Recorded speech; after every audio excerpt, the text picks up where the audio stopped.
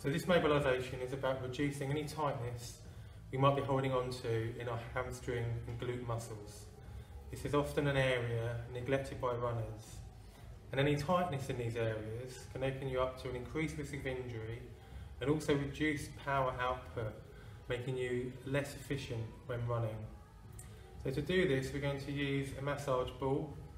So the one I've got here is about tennis ball size and has a similar firmness.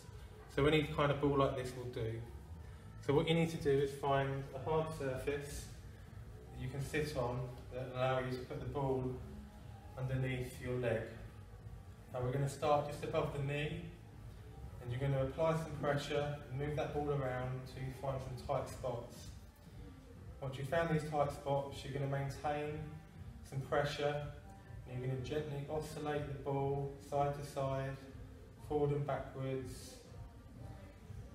Practice contracting and relaxing the muscle over the ball. You can flex and extend your leg. Just really working that ball into those tight areas. Now repeat this for up to 2 minutes, moving the ball gradually around along the length of your hamstring and up to your glute muscle, really finding and searching out those tight spots.